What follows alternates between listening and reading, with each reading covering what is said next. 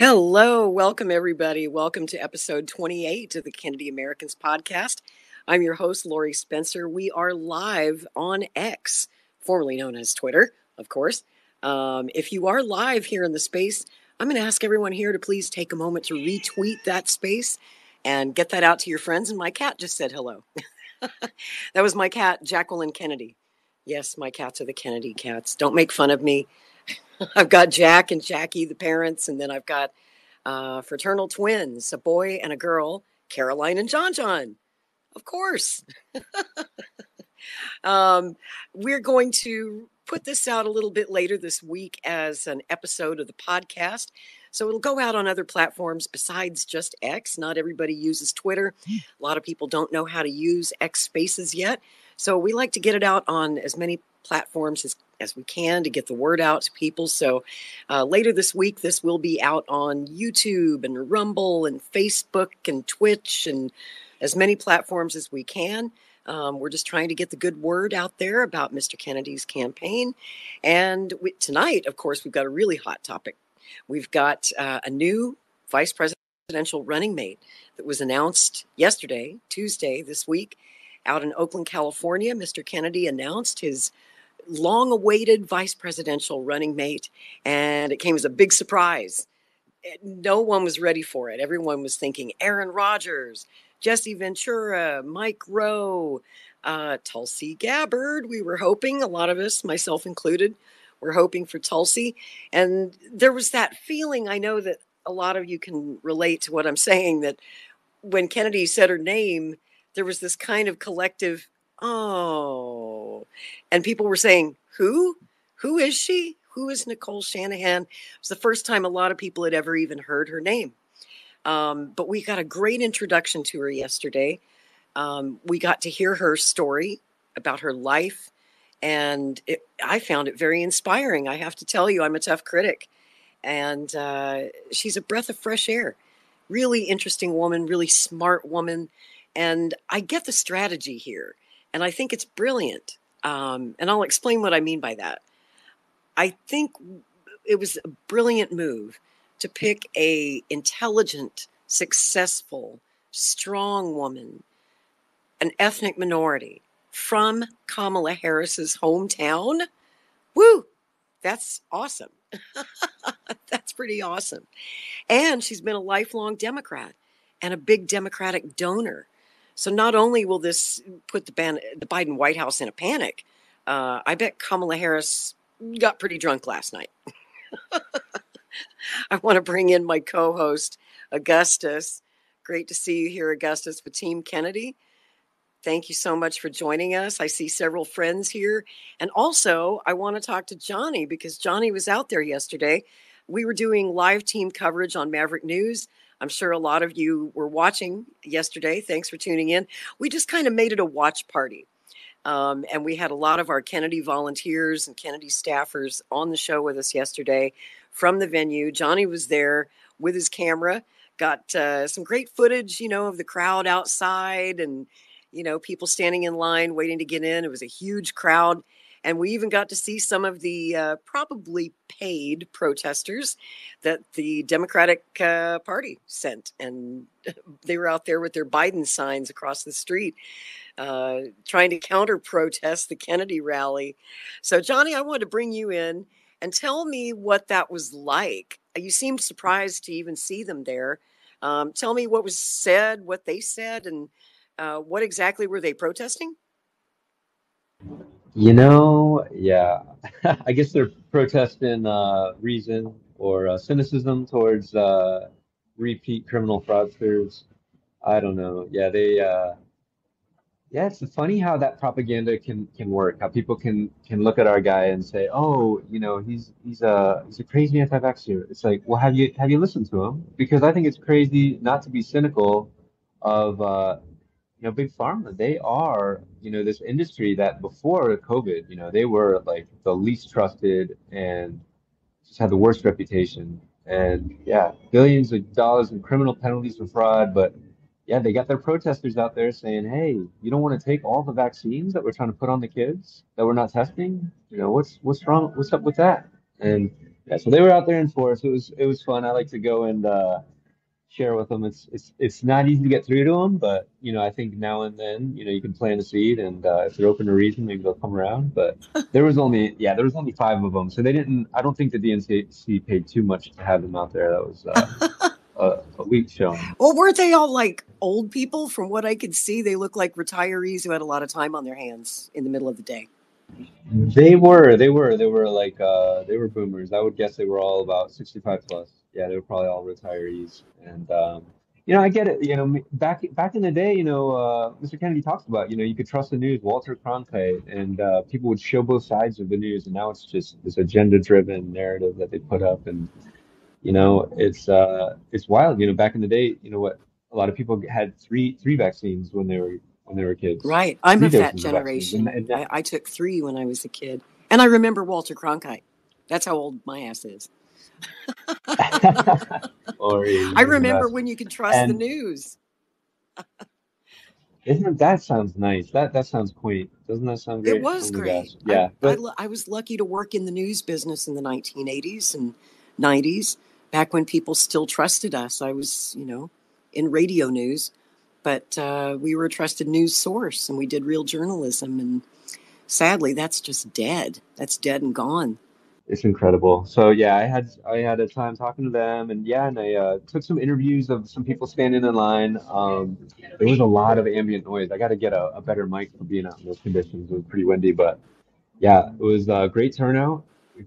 Cool historic location, and yeah, it was exciting to see. So many great speakers. Yeah, Callie Means was there. He's I really love the awareness he's been bringing to what Big Pharma's been doing with Ozempic, and yeah, I was really I thought our gal did a really great job. This Nicole Shanahan, sharing those words there, I was really impressed, and yeah. I was delighted to see. We got to make all food safe. This is it's like a Holocaust that's taken us out. I think 20 million of us have died early in this country, and no one's talking about it. And so to have Mr. Kennedy and Shanahan focused on that, I think that just makes all the sense in the world. And yeah, I'm stoked that somebody's talking about it because it's so important. Yeah, I mean, that's right up your alley. So much of what she said in the speech yesterday about healthy food, about regenerative farming. I mean, she was talking right to you, Johnny. That is your wheelhouse. You must have been beside yourself with happiness. And it was great to see that you got a selfie with Bobby and Nicole after the speech. Yeah, I had a nice shirt I had printed up. I wanted to kind of give to one of them, and I kind of forgot to. But I got to share with them. Let's make all food safe again, and yeah, with God, all things are possible. And just share that I love what they're doing. So yeah, it's great to be able to connect in that way. They're real guys. I actually got to shake their hands. Incredible. I, you know, I wasn't sure what to think at first, and I'm sure a lot of you didn't. And it was our first chance to get to know Nicole Shanahan yesterday. They played that wonderful short video of an interview with her before the speech. Did you like that video?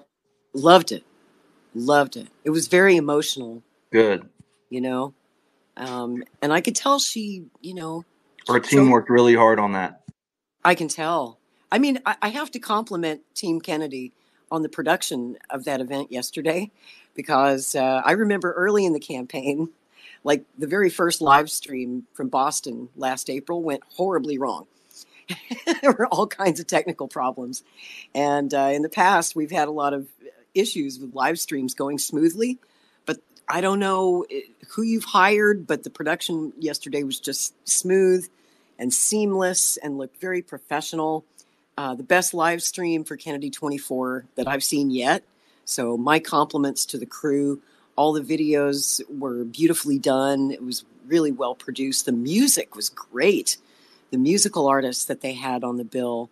Augustus, can you tell us who was playing yesterday? There was that wonderful version of America the Beautiful. The lady who sang. Man, what a voice. Does anyone know her name? It escapes me at the moment. That was Mika Hale. Mika Hill? Man, she is. Mika Hale? I'm not sure who it was, but yeah, she had a great voice. She, It was Mika Hale. Hale? Hale. Yeah, I said Hill. Mika Hale. Okay. Yeah. Man, she was absolutely amazing. Absolutely amazing. And it's great to see so many friends here. I see Pasta made it. I'm going to send Pasta a speaker's request because we were supposed to have him on the panel with us at Maverick News yesterday. And then the speeches started. And so we all had to shut up and the panelists didn't get to speak. We had him sitting backstage and he never got a chance to actually say anything. So let me send him a co-host invite. See if Pasta wants to hop on with us for a little while. And I'm going to send one out to Jay. Jay Scott was with us yesterday on Maverick News. And anybody else who would like to speak, if you want to get up on the panel, just send me a speaker's request and I'll add you.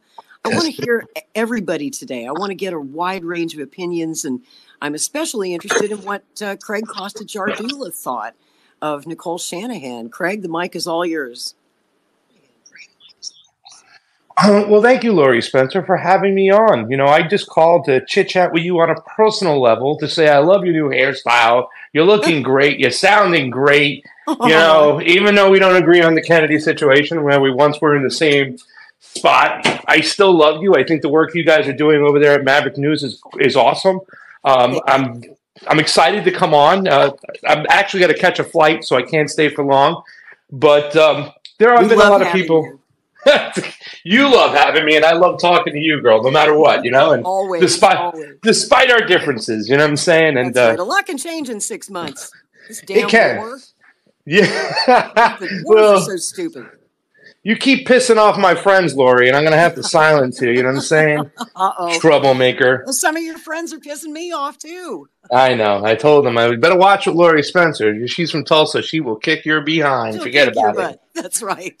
I got to get out to Tulsa anyways. My good friend Jeremy Kuzmarov, who I've been doing this new segment called LOL, which doesn't mean laugh out loud. It means left on left, where the left critiques itself and laughs out loud to keep ourselves from crying. And we are trying to make a push to get these segments on some of the Pacifica radio stations. We've been in contact with them. I don't know if we should let the cat out of the bag, but a couple other radio stations as well.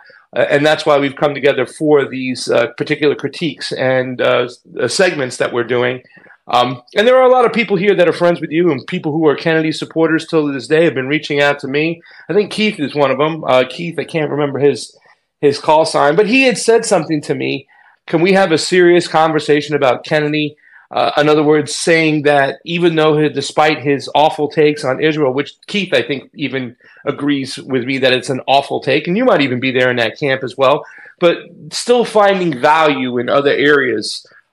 Ms. Shanahan, yesterday, the new vice president pick, had spoke about things that I was so excited, and the reason why I wanted Kennedy on that ticket, because I want to talk about our food. I want to talk about food sovereignty. I want to talk about GMOs. I want to talk about the poisoning of our citizens through beef and pork and all these other situations where, in Russia, Vladimir Putin signed into law the banning of GMOs while we're signing into law the banning of GMO labeling. It's turned upside down. And I think these are so many great values that RFK was bringing to the table when he initially announced he was going to run.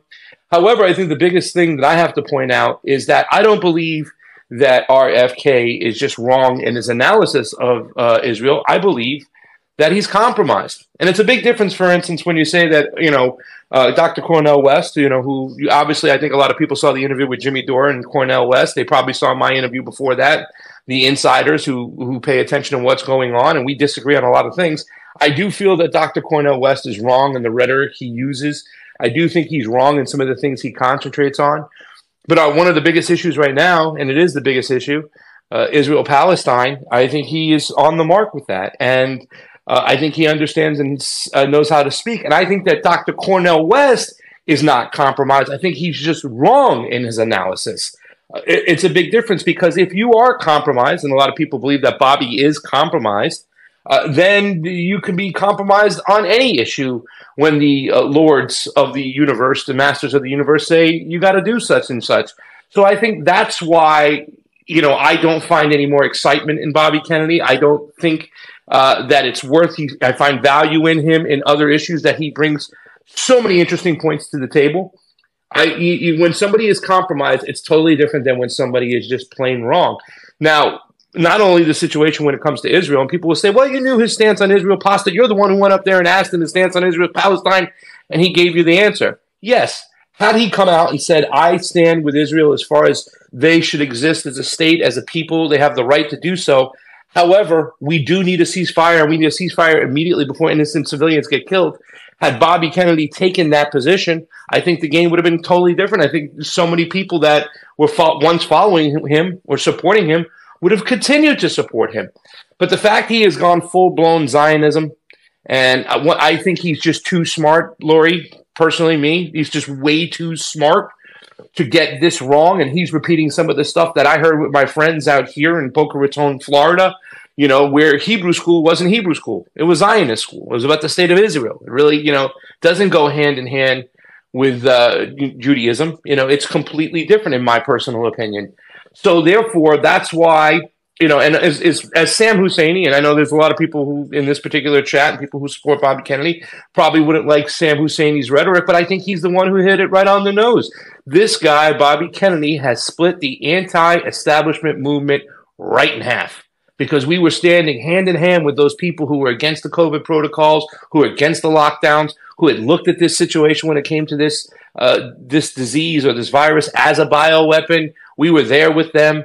The anti-imperialists that leftists that I am, the people who spoke against the rage of the war, against the war machine with those libertarians, we had found common ground, with those people on the right. And I think Dave DeCamp made the best tweet on October 7th when I was praying, Lori, somebody take the phone out of Bobby Kennedy's hand. Do not let him tweet. Somebody grab his phone, right? Yo, can I chime in real quick? I'm going to finish up my thought. Let me just I'm going to finish my thought. And, don't blow any vessels. Never, ever tweet when you're drunk. And never tweet when you're angry. And Bobby fired off that tweet on October 7th when he had a head full of steam.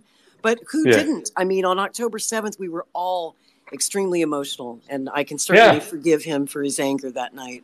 Well, just finishing up my thought. Yeah, I'm going to finish up my thought, and I'll hand it right over to you. Just saying, plain and simple, when that decision came down and his position on Israel-Palestine, still to this day, supporting what the Netanyahu government does, and then yesterday's decision of that vice president, I think it's all but over. Please go ahead. Well, I don't know how tuned in to what the campaign is doing and what who is this, by the way? Talking about.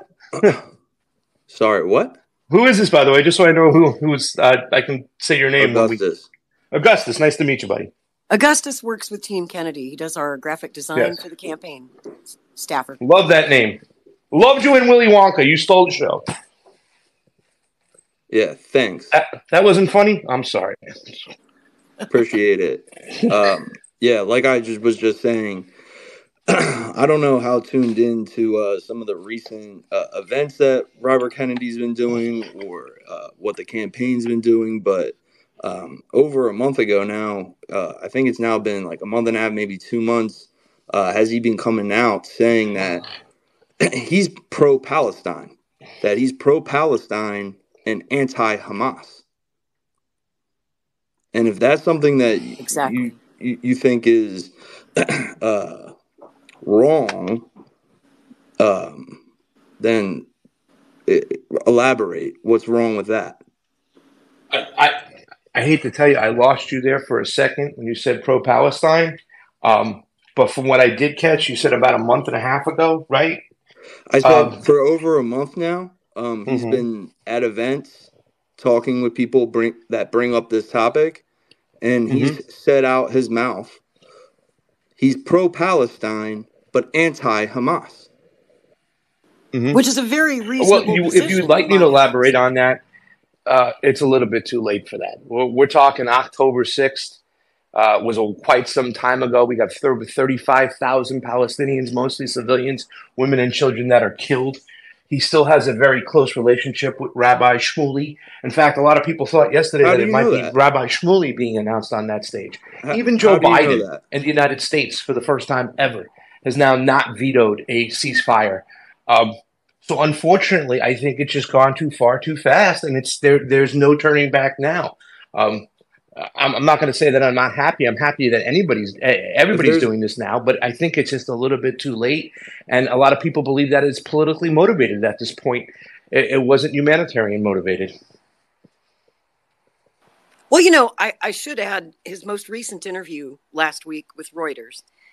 You know, Kennedy's very clear that he deplores the tragedy that's happening to the Palestinian innocents who are caught in the crossfire. But he also said in that interview that Hamas must be Are we there still? destroyed. He said right. Hamas must be destroyed. Right. I And mean, I believe he's he's right about tweeted that. out too multiple times about how if you are truly standing with the Palestinian people, then you should be against Hamas, because Hamas Exactly. is infringing on the Palestinian people on so many different levels. So that's what he stands for. That's what he said he stands for. And if you're pro Hamas, then I don't know how we're even going to have a conversation. Craig. It seems to me, I agree with Mr. Kennedy that the most humanitarian thing that we can do for all of the people of Israel and the people of Gaza, is to smash Hamas. No one is more responsible for enslaving the Palestinian people than Hamas. Right. You know? That's exactly right. So, you know, standing with the people, standing with the Palestinian people, I think is very important and is the right thing to do. But in the same vein, you also need to weed out these bad actors, these Hamas warriors that are basically after that they're basically going to infringe upon the freedoms of the Palestinian people. Can I say something about that too? Because I think you've been running the show, so go ahead. Yeah, well, I just wanted to respond. I think this whole Hamas situation that we have to weed these people out is still just a neoliberal talking point. It's a conservative talking point that really just holds no water. Hamas was elected because, once again, the Israeli government is the one who pushed forth and funded them. This is something that Ron Paul has said on the floor. This is something that Netanyahu has said in 2019 to his Likud party, right? At the Knesset, when he said plain and simple that if you want to see a pro-Israel state exists, we need to fund and support Hamas. And he said this in 2019. You know, and my friend Kurt Metzger would say, man, and he'd come to think about it, I gave up on Hamas in 2014. But yet here they are again and whatnot. The people elected them. And at what choice do they have when you have so many children held as prisoners, air quotes over there and whatnot? Are you going to see a people stand by their oppressors, or the next best thing, anybody who stands up to their oppressors? So you can't lift up and support Hamas and then turn around and point the finger and say, Hamas, Hamas, Hamas, Hamas, Hamas. It's just an excuse. And we criticize Bernie Sanders for having the same rhetoric. Right. I mean, you clearly haven't been listening to what Robert F. Kennedy Jr. has been saying. So with that being said, I'm excited to see what Shanahan's going to be doing and what new developments are in that part of the campaign. And if I could, I clearly have been listening to what RFK has been saying. I'm the one who asked him about his state position on Israel-Palestine. And like I said, the change of rhetoric a little bit too late. You didn't know that he said he was pro-Palestine. It's a little bit too. Hear that part, or on how he said he was anti-Hamas. It's a little bit too late. I just told you a little bit too late. You haven't been listening. Because people have stopped listening because, like I told you from the beginning, Augustus, because we feel he is compromised. Well, you can't say that you have been listening and then in the same breath say you stopped listening. This is a straw man argument, Augustus. I'm sorry, brother. Hey, Pasta, I have a question. Straw man argument. You're saying that you have been listening to what he's been talking about, and then in the same breath saying you stopped listening to him. We You're stopped listening to contradicting for like yourself. we What stopped straw listening man to the guy a argument are you while talking ago. about? We've stopped listening to him a long. Listen, I understand this is your hero, and you're going to get upset because people don't want to support your I'm not hero. upset. Yeah, you obviously are. You're raising your voice and saying, "Yeah, you're the same breath, yada yada yada." We've stopped listening to Robert Kennedy. We don't believe him anymore. I'm only raising But my we voice listen in to order him. to be heard because you can't stop talking. I have to talk over you. Gentlemen, no Okay, fighting in Augustus. the war room. To quote my favorite line from Dr. Strangelove. Pasta, I have a question. Have you? Sure. Okay, I know you said you haven't been checking out Kennedy's latest interviews, but have you heard episode 137 of the RFK Jr. podcast? It's called The Path to Peace, and he is dialoguing with two peace activists. One is Israeli, one is Palestinian, and it's a fascinating episode. It's about an hour and a half long conversation, and it's recent. I think it just came out last week or so. I was wondering if you'd had a chance to listen to that one, Craig. I have not, but I'll tell you what, Lori, I will listen to it for you because I respect and love you and I love what you're doing. So I'm going to listen to it. But I think I'm going to have the same feelings and opinions I've had for quite some time. I'm just not going to simply believe RFK anymore. I believe here's what I compromised. liked about that podcast. Bobby didn't do much talking. Instead, he just listened. He was listening to both sides, taking it in. And that is the thing that sets him apart, I believe, from Trump, from Biden, from everyone else in this race, is that he's always learning. The guy is 70 years old and he's still learning. He's quite educated on the Middle East, knows the topic. I mean, you'll never hear Joe Biden sit down and answer questions about this situation the way that Bobby What's wrong with Trump? And it's the same with Trump. Trump doesn't really go into detail the way that Bobby does. And Bobby's still learning about it, and he has an open mind. He's really wanting to listen to both sides. And I truly believe, even though I know that he's not necessarily telling you what you want to hear, if you give him a chance, I think he would be, obviously, of the three, the most dedicated to finding or hopefully brokering some kind of lasting mutual peace, if that's even possible. But my Trump personal actually thoughts on proposed a it, peace plan in the Middle East. for what it's Trump has worth, proposed various peace plans. my personal thoughts on it is that, this conflict has gone on for more than a century. Every American president has tried at one point or another to broker that peace. And it's just never worked. And this is a problem that Jesus Christ himself, if he came back to earth, could not solve. The two-state solution, even though Bobby believes in it, and I disagree with him on this, I don't think it's possible, especially after October the 7th, when both sides don't want to cease fire. You can't force a ceasefire on two parties who do not want to stop a war. They're in it. It's their war. They're going to keep fighting it. We can't force it on him no more than we could force a two-state solution on two parties who do not want a two-state solution. That's always been the problem, And I don't know if Bobby can solve that. I think it's like we're asking more of him than we would ask of Jesus Christ himself. There's only so much an American president can do. All they can do is facilitate conversations. And that's why I like this new podcast, because that's very presidential, is to just facilitate the conversation. And sometimes it's best to just shut up and listen. And that's exactly what Bobby did. And I think you, in particular, Pasta, would enjoy that podcast. So hopefully you'll get a chance to listen. Yeah. Well, make sure you send it to me, right, so I can listen to it. I just posted and it. Augustus fell on out in the nest Perfect. Here up at the top of the space, everybody. Okay. If folks out there listening would like to check it out too, it's episode 137 called The Path to Peace, the Robert F. Kennedy Jr. podcast. Yeah.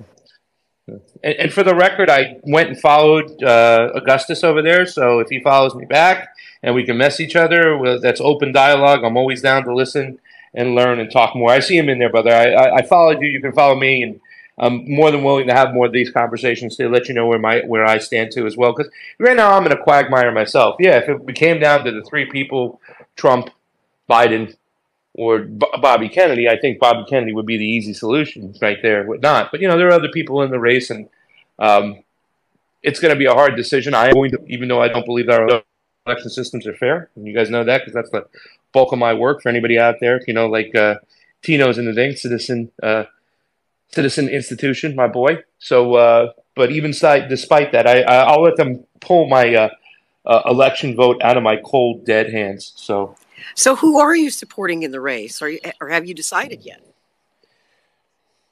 I'm going to write in Lori Spencer and Rick. Well, Rick's Canadian, eh?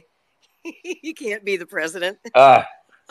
Hey, either can Dr. Shiva, but he's still running, and either can Schenk, but he's still running.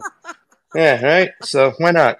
Lori and Rick for 2024, baby. How about a Lori pasta ticket?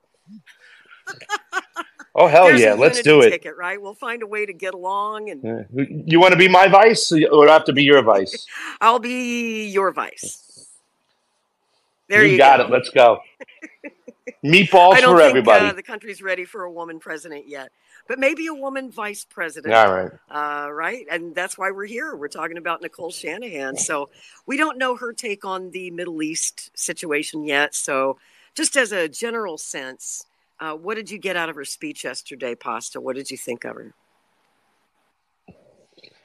Like I said, well, the connections, the financial connections, the ex-husband, right, from Google was a little concerning. The philanthropist lines and ties to Event 201, very concerning.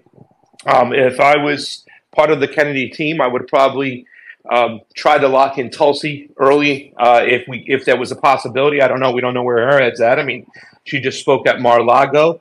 Obviously, I think picking the vice president means a little bit more today than it did in past years because it could elevate the candidate to get different votes and pick up where that candidate is lagging behind.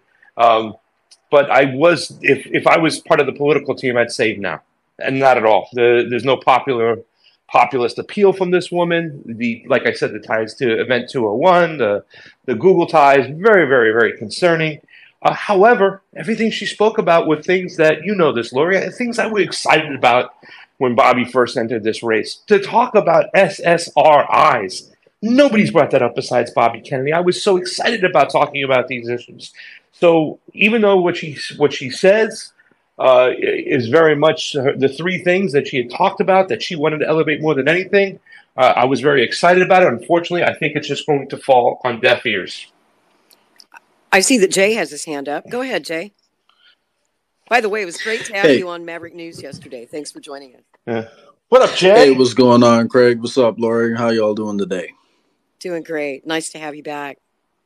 So you've had thank you. 24 hours now to absorb Nicole Shanahan and her speech and sleep on it. And I'm just kind of wondering if today, a day after the speech, at first people had to kind of figure out who she was, take some time, think on it, sleep on it.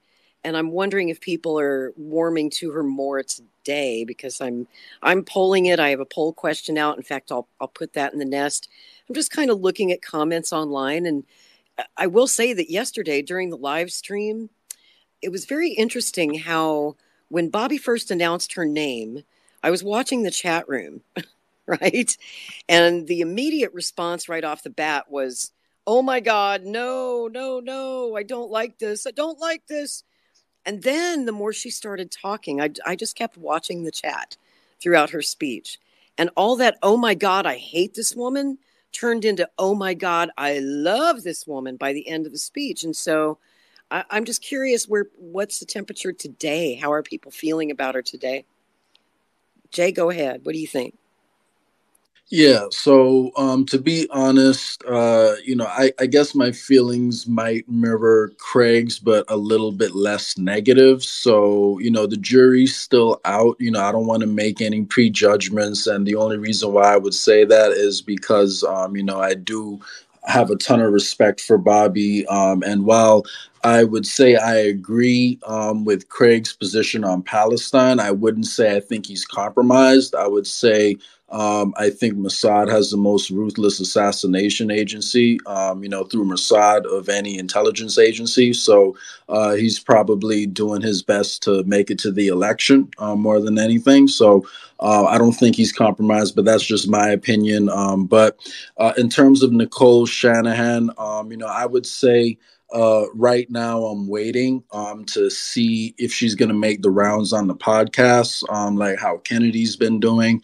And I want to see how she responds, if she goes on Joe Rogan. And I really hope that, people are going to ask her about what's going on with Event 201, because I noticed that, Whitney Webb pointed out that some of her organizations have been kind of burying their connections to Event 201 in the weeks leading up to the election. So that really worried me, because one of the things I love about Bobby is his transparency. Like, he tells us why he evolved on Russiagate, and he doesn't try to shy away from it. Like, he explains the whole thing. So I want to hear that same kind of radical transparency from Nicole Shanahan on her ties to Event 201, and she can explain that, and then maybe hold big tech accountable the same way Bobby is holding BlackRock and Vanguard accountable.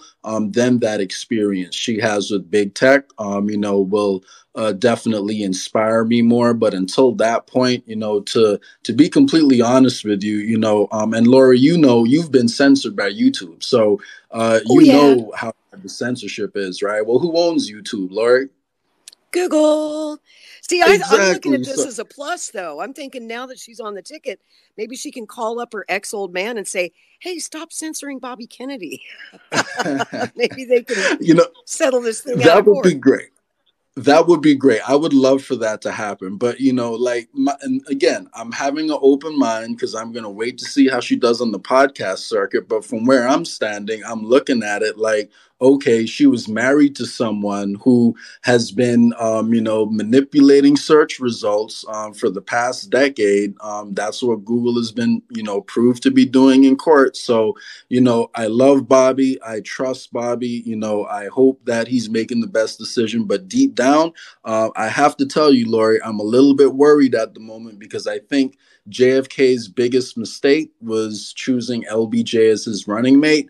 And, I think we need to have someone in that VP position who we can trust to, hold it down, and who the deep state would not feel comfortable would reverse any progress made under Bobby if for some reason he was no longer able to serve. So, that's kind of what I'm looking out for. So I'm not done with the campaign. I'm not saying I would vote for anyone else yet. I'm still waiting to see what happens. I think he's by far the best pick between Biden, Trump, and him. So, but I do want to hear Nicole answer some more questions about those things I mentioned. But I see you have a lot of hands up right now, so I don't want to take up too much time. I'll let you get to those hands. That was awesome, Jay. I have the same questions too. We still have a lot more to know about Nicole. We learned a lot yesterday. We got a good general feel for her. But, she's never, that I'm aware of in her life, ever written any articles on political issues. We don't really know what her stand is on things like, the Second Amendment, abortion, as Craig just brought up, the war in Gaza, the war in Ukraine, the global economy. There's so many things that are on the minds of voters this year, and it's all unknown to us at this point. So I look forward to learning more about that. And I see we've got a lot of hands up and a lot of people requesting to speak. And let's go to your friend, Citizen Intuition.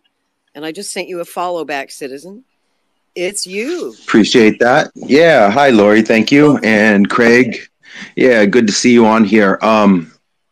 So there's two aspects that I'm going to touch on, and because it's a very broad conversation, and I want to try to stay focused.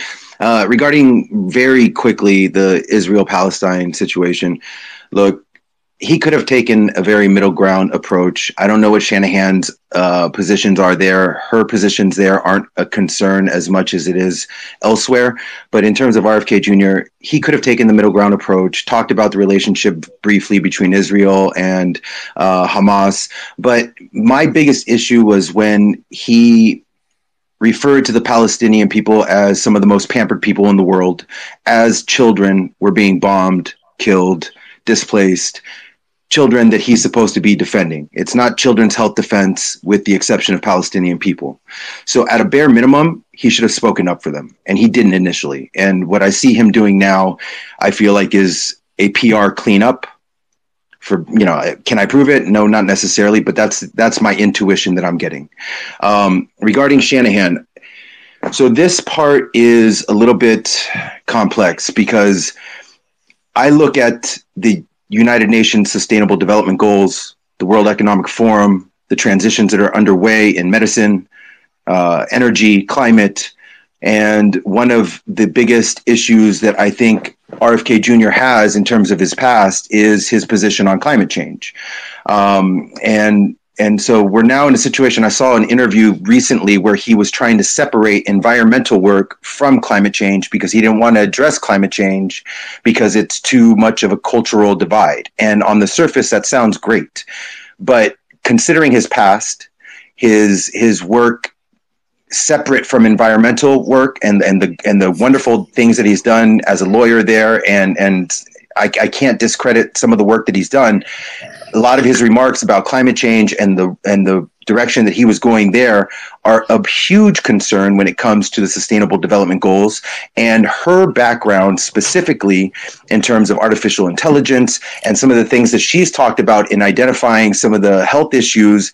I'm concerned that we haven't talked about genetic privacy enough. I'm concerned that we haven't addressed.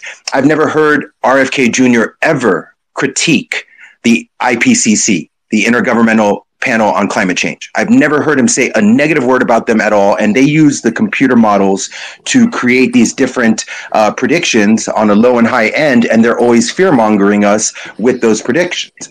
So her role and her connection to some of these massive corporations and their role in the public-private partnership section and the relationships they have with governments around the world, not just the United States, there's a much bigger picture, a much bigger umbrella that I'm hoping that RFK Jr. supporters, instead of going into default mode and defending every single thing that he does, that they're willing to push him harder on some of these important topics and get him to start talking more about climate change. Even though it's a divisive topic, he should not be given the free pass to only go environmental, considering his past on climate change.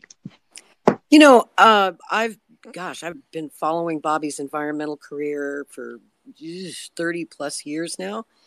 And something that, he's really not, I've never considered him like a real progressive on climate change. I look at him more as an old school conservationist, sort of in the tradition of Lady Bird Johnson, in that his main concern has always been the protection of our natural landscapes, our waterways, our earth, our air. He sues polluters. That's what he does. He's not really been, he dabbled a little bit in the clean energy initiatives, had some investments in solar and wind, but, his main thing is just suing polluters. And to me, that makes him more of a Teddy Roosevelt style conservationist in the old school way. And that's why a lot of Republicans find him palatable. If he were a climate change wacko, they wouldn't support him. You know what I mean? Let's go to Anna. Hello, beautiful. How are you? Great to see you. I'm good. How are you? Terrific. Tell me your thoughts on Nicole Shanahan. So I try to stay focused a little bit. I can ramble, so I write down what I want to say. But she's organized. I love it. So the first thing I want to say, just to get it out of the way real quick, I am literally like a women's empowerment, like photographer and everything. Like, I'm a feminist. Okay. So when people talk about her exes, it really bothers me because women are more than the men they sleep with. Okay. Like, she started her company before she even started dating the Google guy. Like, she did that herself. She got herself through law school. So it's really disheartening to see people just talk down on her because, the Google guy made her rich. And that's really not true. Like, she made herself rich before she even met him. And we all make mistakes. So, they're not together anymore. And any past things that she's done, donating to Democrats. Like, I don't know why people find that so shocking when she was a Democrat and now she's saying she left the party. We all left a party to support Kennedy. So I don't know why it's so shocking that she left a Democrat party and donated to Democrats. So that's just one thing I wanted to say. The other thing, this is just campaign-wide of frustration I've had from the very beginning. And I've tried to reach out to people in the campaign to tell them this.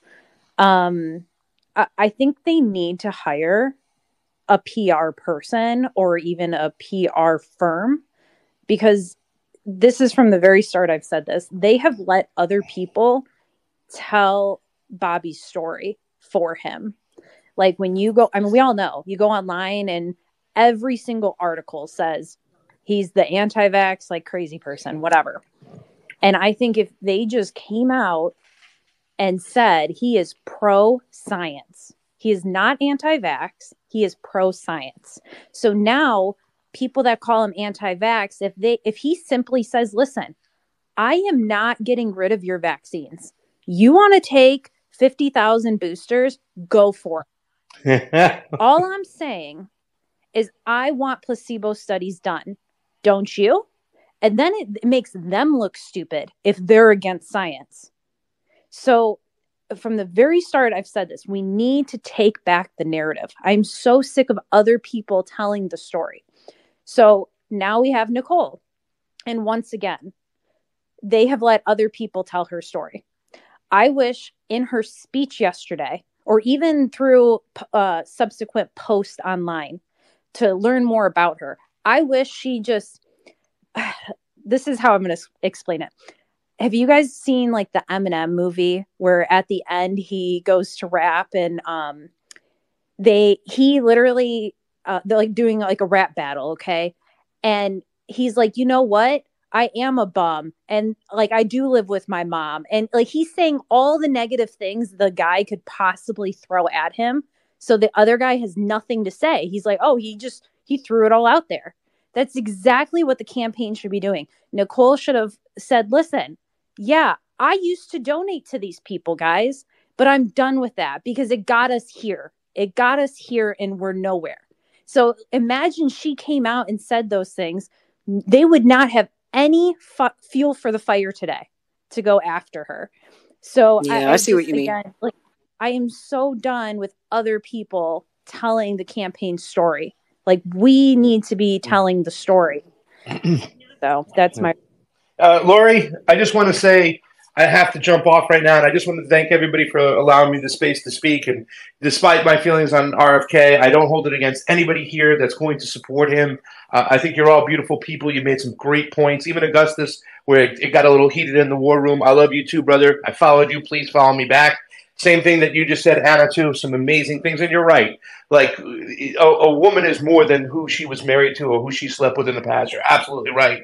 I do think, however, the ties to 201 is the thing that's makes everybody a little bit cautious. But this is room for more dialogue, more discourse. And I want to invite everybody to come on my show, Pasta to Go. We're going to have Lori Spencer on soon, and we're going to have a pasta off. And thank you all so much. Thank you all so much for allowing me the opportunity to speak with you. Well, all I have a beautiful mission, people today. Craig. I'm going to win you back to Team Kennedy. Watch me. Oh, that's going to be a tough one. That's going to be a tough one. Listen, you might not win me back to Team Kennedy, but I've always been Team Spencer, and don't you forget it. Yeah, see, we're going to get you back on Team Kennedy. I know, I love a good challenge. We'll see. You're a good challenge. So we're going to work it out, darling. You know, I want to have an interview with him still. You know what I want to ask him more than anything? And I'm going to let the cat out of the bag. One of the questions, and I'm going to break it down to different sections, but I want to ask him, what are your thoughts, Mr. Kennedy, on chemtrails? Because her second point yesterday, when she talked about electromagnetic, right, within the air, I mean, was she talking about 5G? Is she talking about chemtrails? That's kind of interesting. And I'd like to know Bobby Kennedy's stance, since the cat is out of the bag, since the State Department has mentioned now, I believe it was Brennan, ex-CIA, talked about chemtrails. They call it cloud seeding, or, we call it geoengineering. But I'd like to know Mr. Kennedy's position on geoengineering, and that's something I want to ask him moving forward. So we'll see. I'll give you the opportunity to win me back, Lori. It's going to be a tough one, but like I say, you got me on other fronts. Thank you so much. Thank you for joining us, Pasta, and have a great show today. And we'll see you got soon. It. Thank you, everybody. Bye bye. Take care. Anna, did you have any follow-ups to that? Did you want to continue? Nope, that was it. I was done actually at that point. She's like, I landed my plane. That's all I got to say. Well, I agree with you that Team Kennedy needs some help in the PR department, to be honest. Stephanie Spears has been press secretary since day one. She does a great job, but she's so overwhelmed with requests and emails. And I hear from a lot of my colleagues in the media, their frustrations when they're trying to set up an interview with Bobby or set up a press opportunity or attend an event that, they don't, sometimes their emails don't get answered from the press office. They're that overwhelmed. And then they brought in Del Bigtree as communications director, but I'm not exactly sure what it is he does. The thing about this campaign that's different. Yeah, I haven't heard the best things about him. So I don't know. I just... Something needs to change or they're literally going to lose this election. And it needs to change right now. There's no time. Mm-hmm. There's no dilly-dally. Now, them adding Link onto the team it's definitely been a lot better. I started following Link on TikTok probably a year ago. And when I heard that he went and joined the campaign, I was like, thank God. But he's one person, Yeah. He can't change we everything. need an army in the press office, honestly. So I actually wanted to ask one question. I would love to get all your guys' feedback, especially when we go to other people's hands. So in terms of PR, instead of someone said that it seems like he's backtracking now about the whole Palestine issue and trying to, maybe it looks like a cover up or whatever you guys want to call it. Do you guys think it would be better for Kennedy to sit down, make a 2-minute video, whatever, something short for social media and say, guys, I got it wrong. Just flat out say, I got it wrong. Listen, I don't believe it should be this bad in Palestine. I am still against Hamas, but this has gone on long enough and there's nothing left for these people to, even after the war ends, to go back to. And they're starving, all this. Do you guys think it would be better for him to just flat out say, I was wrong and it's bad?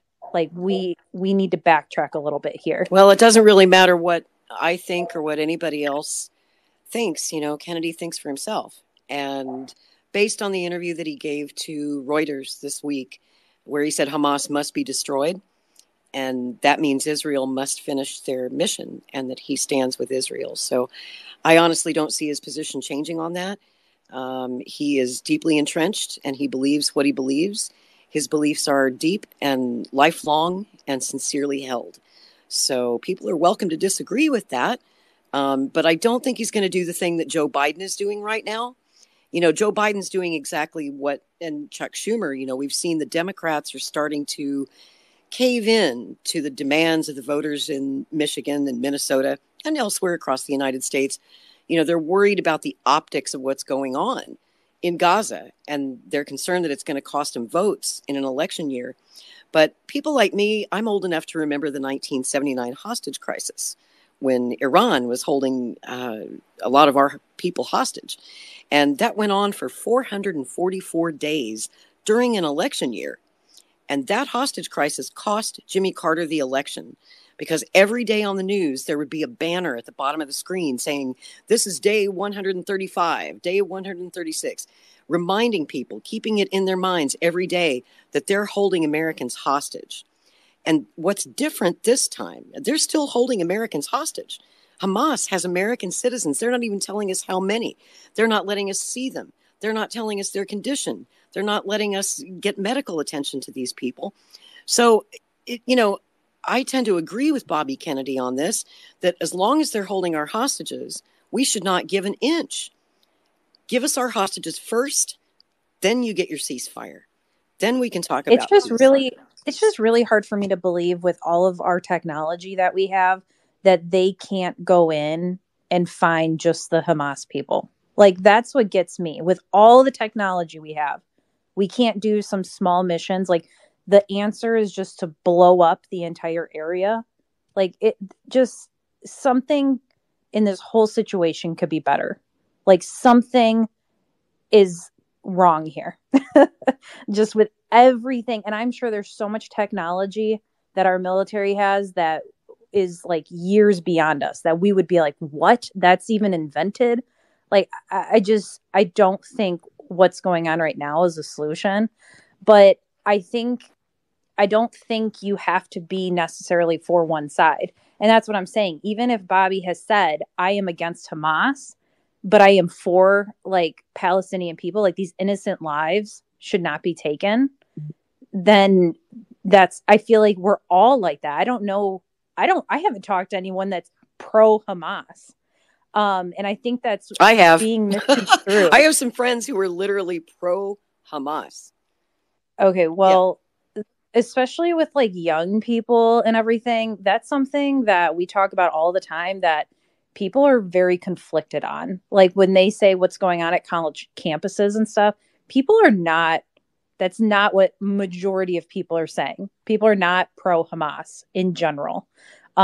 We are just flat out across the board. I don't think October 7th should have happened, but I also don't think what's going on now should be happening.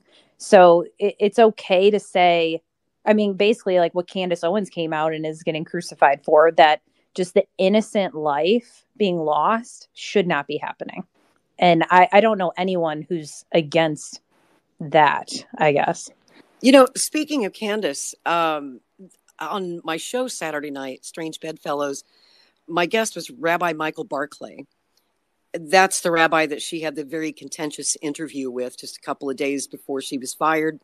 Some people are saying that interview is the reason that the Daily Wire actually cut her loose. But that interview obviously went viral. It's got millions of views now, and it's very controversial. So I talked to the rabbi about it Saturday night.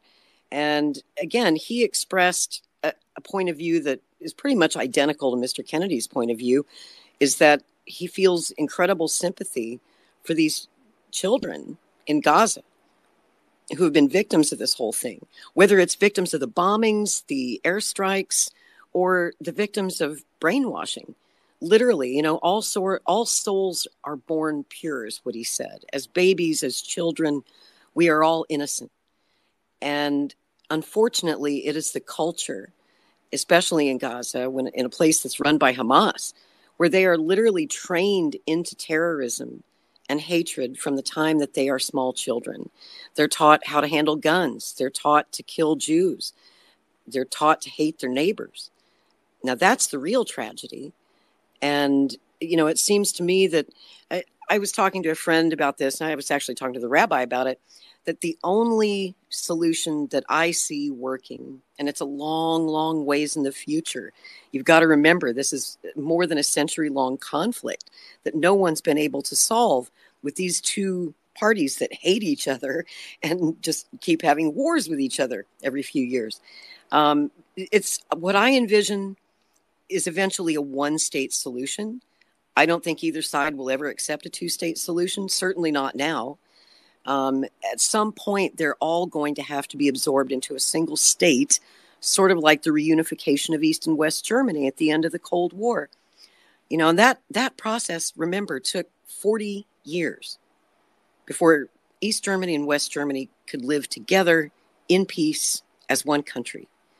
And it can happen, I hope. I'm ever the eternal optimist. But it can't happen. No American president can make it happen. I think we're all trying to give our president too much power. He's not the president of the world. He can't solve everything. This is the most complex foreign policy issue of the last 100 years that literally no one's been able to solve. Ultimately, it's up to the Israelis and the Palestinians to solve it when they are ready. All we can do, all the American president can do, is help to facilitate that sort of solution. It may not happen on one president's term. It hasn't happened in 100 years.